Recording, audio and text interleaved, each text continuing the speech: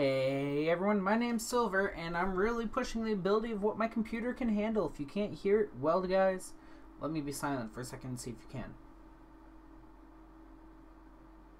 That's my computer currently rendering a video that's coming out alongside this video. It is currently Saturday. You guys are getting three videos today. You're getting this one, a Pokemon one, and then the theory video, which will be out later tonight as soon as I get home from work. So guys, please try to stick with me and get those views back up to 800 where they were as they were steadily growing. I don't get off work until 9:30, and from my knowledge, the Vanguard episodes go out around 8. That's about an hour and a half later. By the time I get home, I say 10, I can have the episode review out by 11, and I know that is about 3 hours later than the actual episode, but I'm hoping that if we can do this, and I can make it a constant thing by 11 o'clock each and every night on the episode releases, then we can continue growing forward. Like and subscribe if you're new, and let's get into the video. So guys, Zeroth Dragon of Eventual, Ultima. You know, I don't really know how to read half these names. I'm very illiterate, guys, and dyslexic, so I'm sorry. So we know nothing about this card's skill yet. And this is one of the hardest things I'm doing, is trying to predict this card the night that we're probably going to see it. You might actually get 4 videos, because I have a video planned for after this. So, what is this card's skill? Well, all we know is it has the ultimate stride ability, and it's a counterblast too. Let's try to get a good look at the art. It's really not the look I was hoping. I was hoping for more. There's no way to zoom in, is there? No. Well then, I guess this is the biggest art that we can get. Yeah. So, going over the trend of all the other Zeroth dragons that have been released,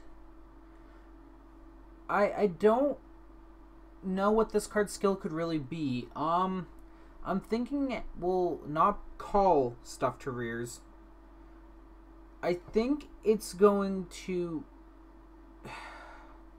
See, I'm having a hard time. So originally, a lot of people thought, and how as Bushiroad presented it, is ultimate strides would encapsule the abilities from every clan within its nation. United Sanctuary being the biggest, or one of the biggest nations, it is really hard to say what this card's skill is. Drachma retires and binds and discards, which is pretty nice. Megigo restands and calls from drop in hand.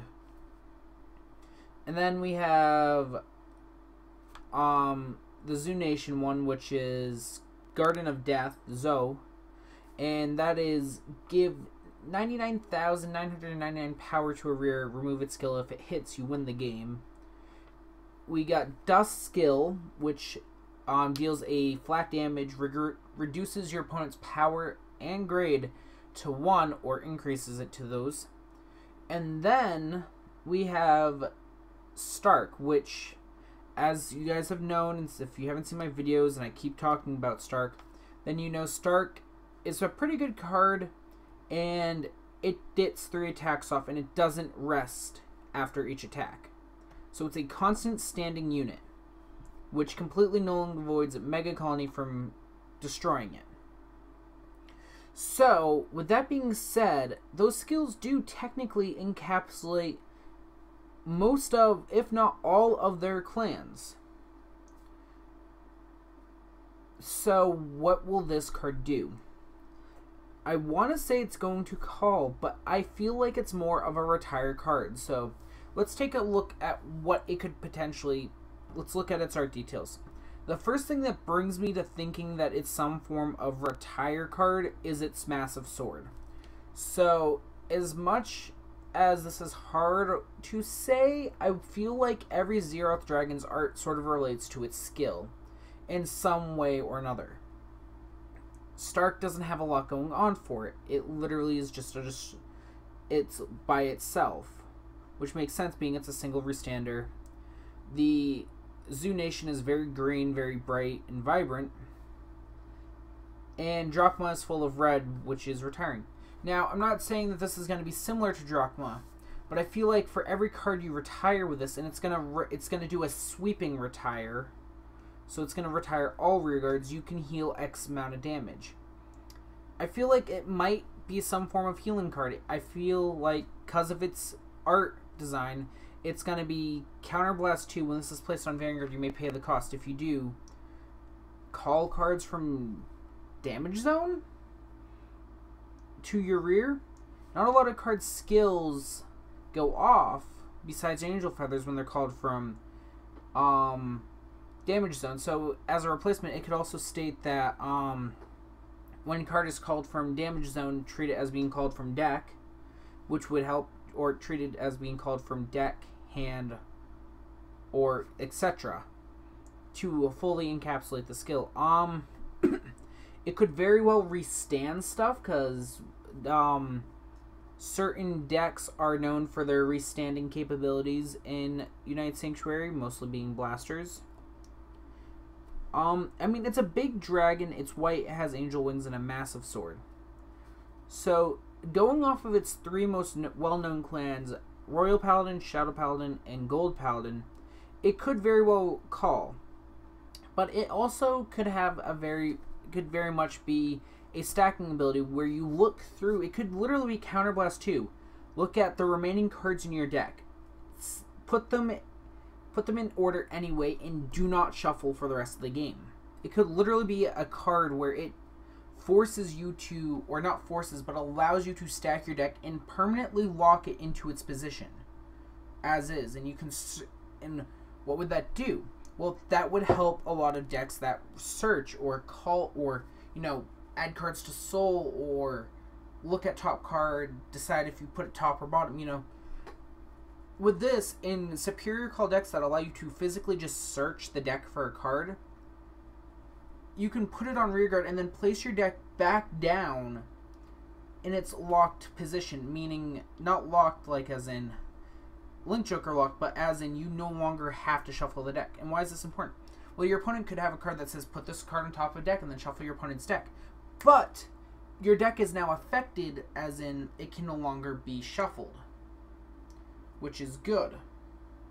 And I don't know if my OBS is actually recording anything or not. I hope it is, because I've been looking at it and the record time hasn't gone anywhere. But there's a lot you can physically do with this card, and there's just way too many outcomes. So I feel like it's going to do something to the damage zone. If not, it's going to do something to stack the deck, or gonna superior call. I don't see this having a lot to do with soul charging. It might be something as just completely resetting the board to it for everyone but you.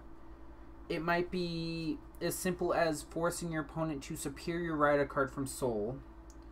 I guess multiple attacks are a thing to certain decks within this nation.